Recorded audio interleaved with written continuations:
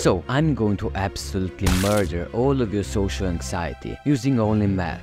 Math made possible your phone, computer and house, so why not use it to kaboom your social anxiety forever? You also become more confident than any of your peers, and I'll save you the painful months of trial and error and all of the gaffes that I had to endure to find all of this stuff out. And I'll also give you an extra step that is guaranteed to eliminate that social anxiety forever.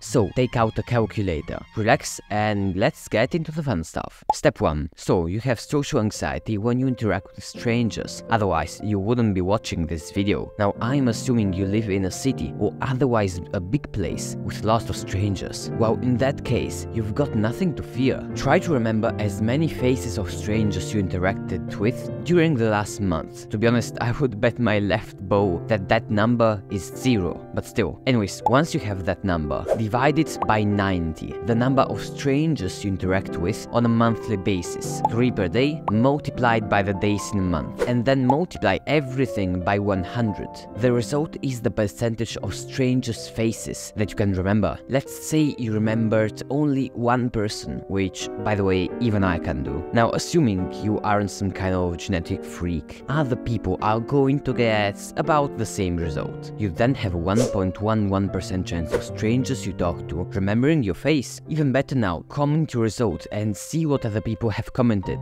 and do the mathematical average of all the comments using this formula to get a more precise number. Listen, if you could take away only one thing from this video, it would be that people remember actions, not faces. Like literally, you could just go up to anybody, just like what I used to do when I was bored and younger, and say the most vile, disgusting, repulsive stuff ever known to man, and they probably wouldn't even remember your face. Okay, but what if you're scared to talk to people at school, work, or just people that already remember your face? Because I can guarantee that you just freeze in fear like an ice cube without step 2. Step 2. So you get social anxiety with talking to people that know your face. You fear messing something up, people seeing you, laughing, and calling you names for the next 6 months until you dissolve into a puddle of tears, right? Now think about how many times per week you mess up socially. Maybe you get wrong the name of an acquaintance, or you accidentally make another guy angry, or you say something embarrassing or awkward. Let's be generous and say that it happens once a week, even though if you talk to lots of people like I do, that number will be closer to 5 or 6 per week. Let's call this number T. Now how many people do you know that you talk to, or that you semi-regularly talk to on a yearly basis? Let's say 60. Now let's call this number P. Divide T by 7 and you get the estimate of social mess-ups people like you do per week. Multiply that by 365 and you get the social mess-ups per year. Now multiply that by P and you get the number of mess-ups everyone around you has made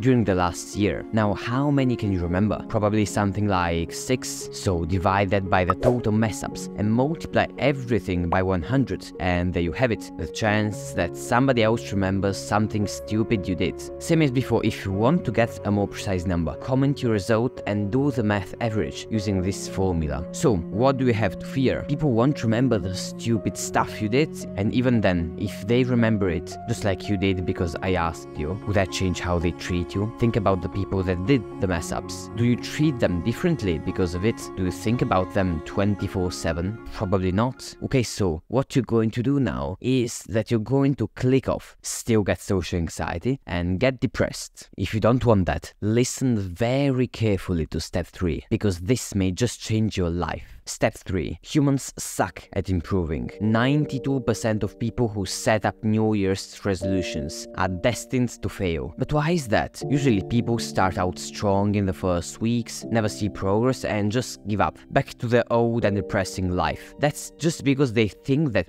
progress is linear, which is an absolute lie. In reality, progress is exponential, and when people get stuck in the early stage, in the valley of disappointment, things suck. 100% effort and 0 progress. You know, one day you may even look back at this phase with a bit of a sense of nostalgia. Sometimes I just think back to when I used to have social anxiety, when I literally had cold sweats when talking to people and would just blank out when talking. But I was willing to improve, and I just feel nostalgic but also grateful for my younger self for being willing to improve. What you need to understand is that even if I just gave you some extremely powerful powerful, logical tools to beat your social anxiety, you're still going to experience social anxiety on an irrational level for the next few weeks. I just want to leave you with some motivation and an action step. Get out of your comfort zone, willing to experience social anxiety for a bit, and you will soon stop having it. And while you have it, be grateful for it, because one day you will look back with nostalgia. Anyways, if you found this video useful, please subscribe. It would really just mean the world to me. And if you want to further improve your social anxiety and learn how to talk to strangers, check out this cool video I'm going to pop up on screen. Goodbye and take care.